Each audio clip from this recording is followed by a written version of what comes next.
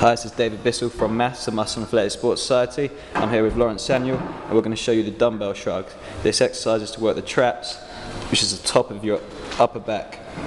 Firstly, get yourself in the middle of the dumbbells and then pick up the dumbbells using your legs and not bending over your lower back. This puts a lot of strain on your back. Keep the feet close together so that the dumbbells can lay comfortably at your side.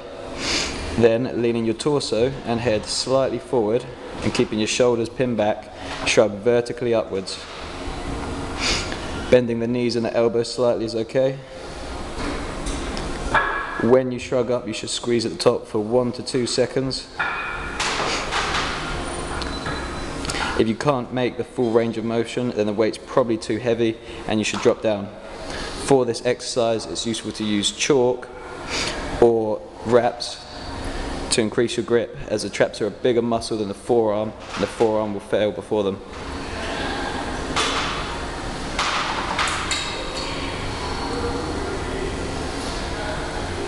And that's the dumbbell shrugs. Thanks for watching. This is Dave from MASS.